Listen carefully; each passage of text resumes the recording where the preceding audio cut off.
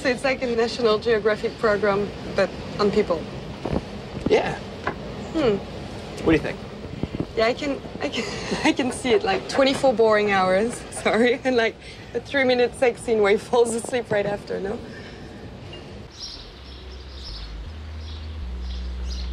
Believe it or not.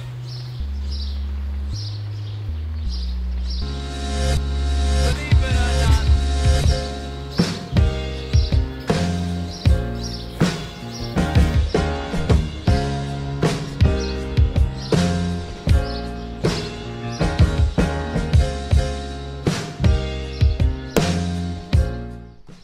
Hello, welcome back to another episode. My name is James Horsey. In the last episode, I focused a lot on eras changing, and I wanted to go a bit deeper into that today because it's interesting how so much has changed in the past couple of months for me. I'm back at home now, I've finished university, and I'm in a new job. My new job, I absolutely love it. I'm working with some great people and it's good fun. And it's amazing how much a new work environment with good people can change your mentality, really. My old job I hated so much, and I could feel that effect and that toll on me. And now starting a new job that I love and I have good fun with good colleagues, really changes the whole aspect of how I sort of behave.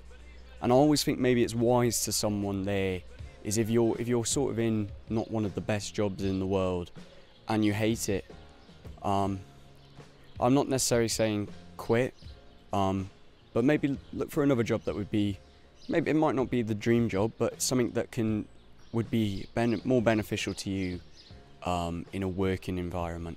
I've always thought that people should do retail once in their life, but maybe just don't do it for 5 years like I've gone and done it there. But obviously era's changing, and that's what I sort of wanted to have a little look at today. I've left all my uni mates behind now. I've left the 4.5 gang behind, and it's sad. I really am. I was missing them initially, and then summer sort of started and I had a blast and I did loads of stuff and I really didn't have time to settle down. And it's only within the past week or two that I've sort of came to the conclusion, oh, that's not going to happen again. As September's rolled on and October's now here, I've sort of realised that is actually gone. And I don't actually know if I feel sad. Obviously I miss them, but I think because my life at the moment is going very well, everything's quite upbeat, I'm having a good time, I'm always doing things, I'm still there enjoying my own time, and I know realistically that I'll see those friends again. And it's interesting because I've spent so many years in this kind of glum state of mind, a big hatred for a lot of people just in general, and now I've suddenly came out of this shell out of nowhere, and I didn't expect it to happen, and I've never felt more alive. I just want to do things, I just want to enjoy my time, and it's interesting how I also feel like doing a film degree was bringing that down. I like doing my film degree, and I'm so glad for the people I met, and I'm glad I made films. It was good for experience, but nothing's progressed for me. I'm still exactly where I was before I went to uni. And now I'm at this stage of sort of realise, oh, I don't have to make films all the time. I can sort of do other things, and I think recently you only know of having one shot at this. So why the fuck am I going to do something that gives me stress? And I do want to make films. I'd love to make films for a living. I'd love for that to be my permanent, life job. But not at the moment. I want to save some money, and I like having consistent money at the moment so that I can do things. But my main point here is that eras changing is always something that people worry about. It's always something, when something changes in your life, you always start to go, oh geez, and it causes stress. And my advice is, don't let that stress overtake you. It's embracing those last moments of that era before it changes, and then sort of see what the next one brings and find the little joys that the next one brings. And I feel like that is what I've learnt recently, and it's really boosted my spirits in general as a person. Yeah, so see you later.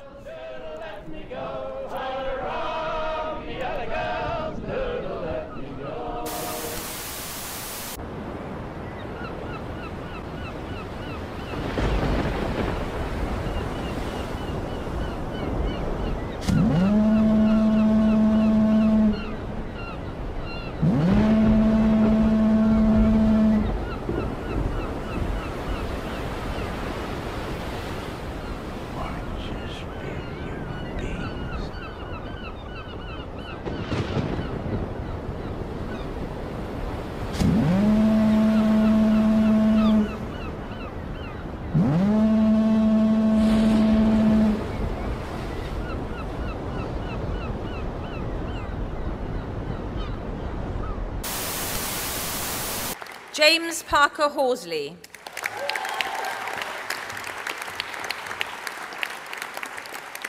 I've now graduated. So I finished uni now completely. It's out of my life and I've got to move on with the real world. It's been a while since I've sat here. It's actually been since episode 16, I believe, since I sat here. 1 year special. Today's episode is a very special episode as this series turns 1 year old, which has been quite a while. I've been home many times since then. I don't know why I've never decided to come back to this little room. Maybe because I've outgrown just sitting behind a blank screen and sort of thing talking, but I thought for this it would be appropriate. It was lovely seeing the gang again for the first time since July. It was nice to just be with them, hang out, talk, and it never felt like we'd really been apart, you know. It's one of those things, whenever you see good mates, the next time you see them you're just going to get on with them again, you know, and that was nice. Yeah, and we even had such a good time at graduation that we came back up the next weekend to Cheltenham to see each other again.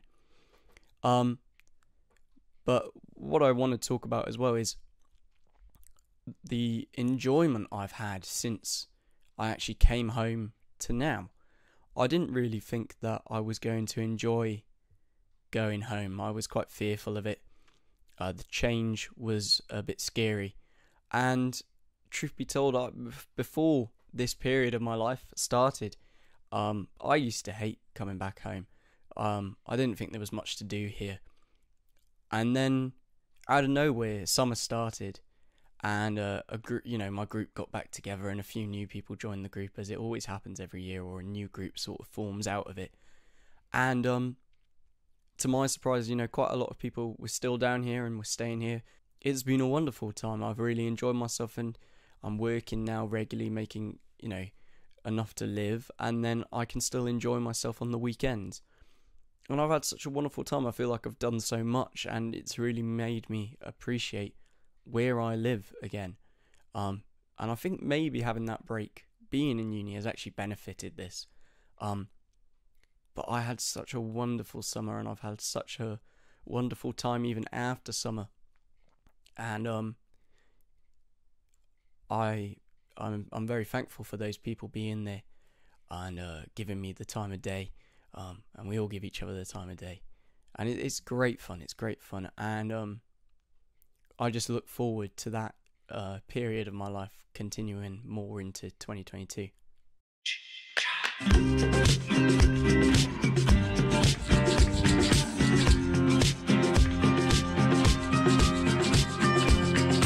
Oh, the way she smiles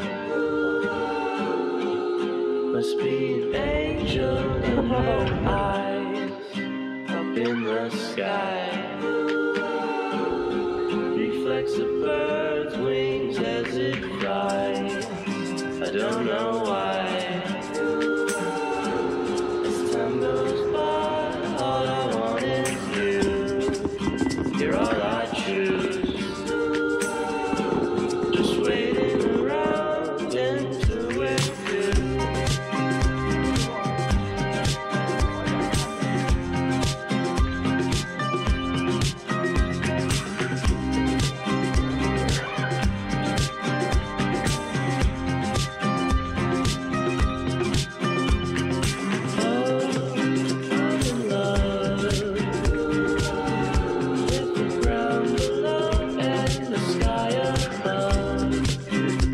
In love, I don't know which way is up or down. I'm turned around. Should I smile or should I frown? So turned around. I need to get out.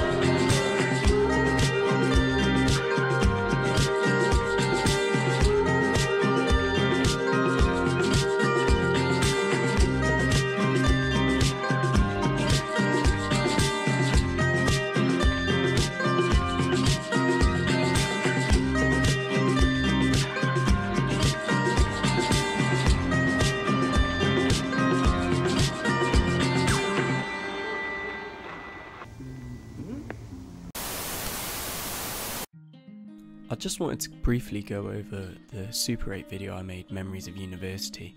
Recently I've released 2 of these, one for my cousin's wedding and one then that I shot during my time in university.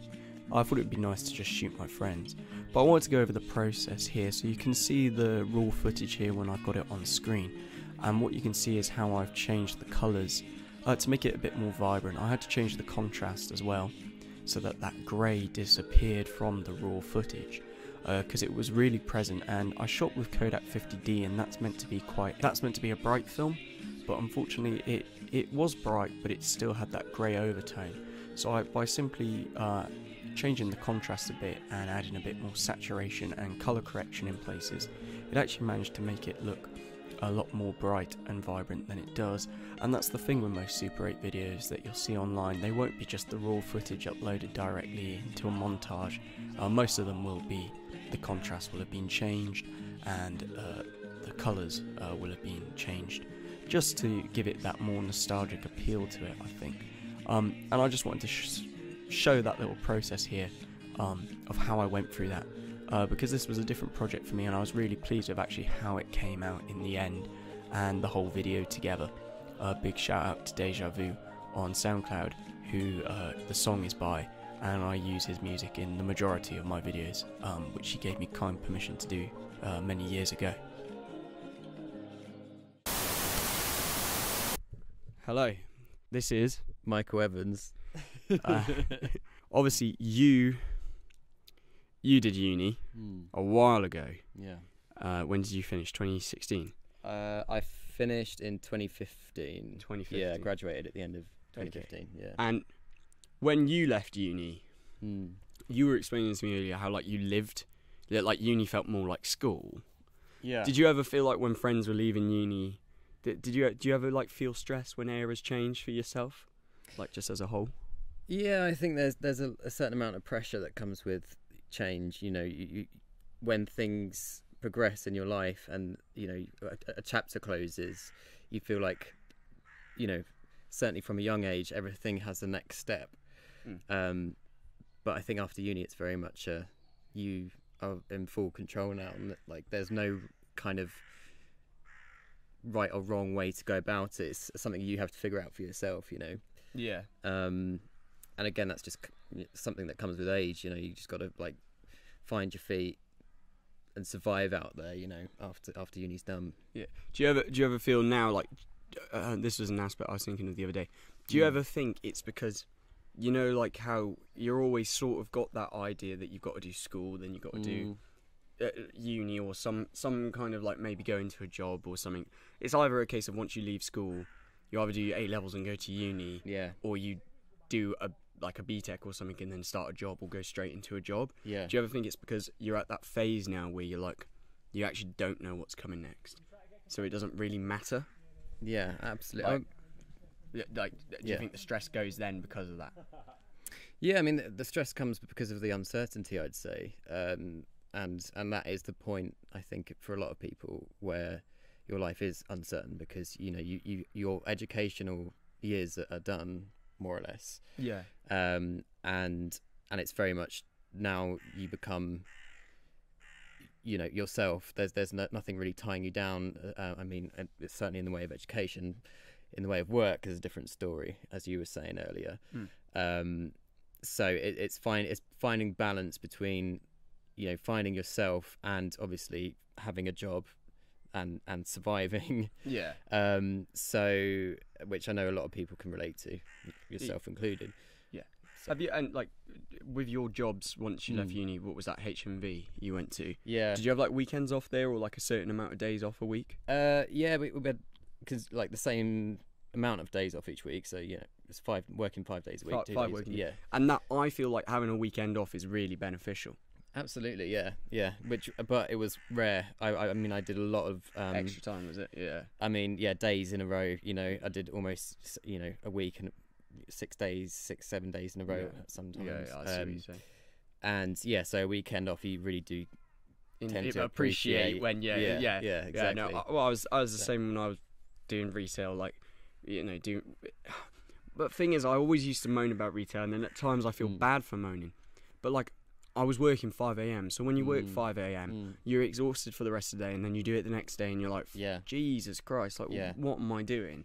Whereas now it's like I'm in a pattern, so I'm doing 10 till 6:30 every day, and then I maybe work Fridays. It varies, but guaranteed Saturday, Sunday off.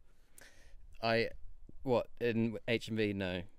No, I'm saying now, now, but no, you're saying your retail job was the same as mine. It's consistent, and it doesn't really matter how many hours you do a day at those kind of jobs. No, not at all. Yeah. Your current job, do you get weekends off? Sometimes. Well, yeah. I mean, I'll get so many weekends off a month. Okay, so, I see. So it's a bit more benefit. I'm in a better position than I was. Yeah. But you quite enjoy your current job as well. Yeah, no, I do. It's got more to it offer. So at least I feel like I've progressed a little bit. But yeah, I mean, the uncertainty again, as I was talking about earlier, it's just so long as you're in the moment, you're happy and you're taking care of yourself. That's the main thing, really. Change will sort of come naturally. Exactly. Because you're sweet and lovely, girl, I love you. Because you're sweet and lovely, girl, it's true. I love you more than ever, girl, I do.